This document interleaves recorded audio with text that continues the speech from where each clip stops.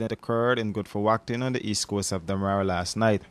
According to the woman's relatives, it all started after she opted to end their abusive relationship of several years. The vicious assault was carried out in the presence of her sister and 2 children. So many times I see this thing, domestic violence, in the papers. I say, I wouldn't like this happen to me.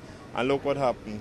And just to go back a bit, I lock up this guy. I got this guy locked up 3 times. You know, I took him to the station. I got police to lock him up. And lo and behold, soon as I turn my back, most times, you know, sometimes the police will lose him.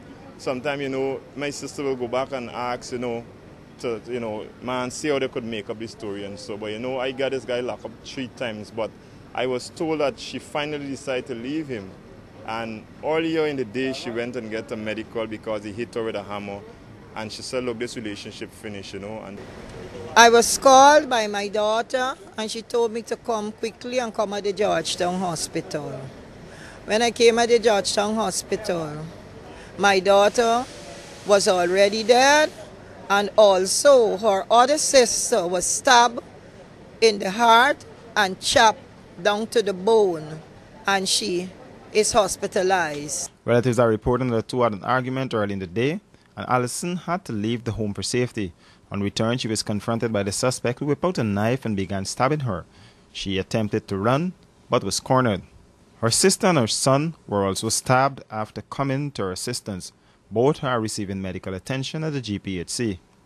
I just want to make an appeal to the general public out there. You're in an abusive relationship, get out. Don't wait for this to happen. It could happen to you. 14 stab wounds, 3 to her heart and 1 in her eyes, and the rest over her body. Persons in and out of Parliament have been pushing the administration to put systems in place to offer more protection to women who are trapped in abusive relationships.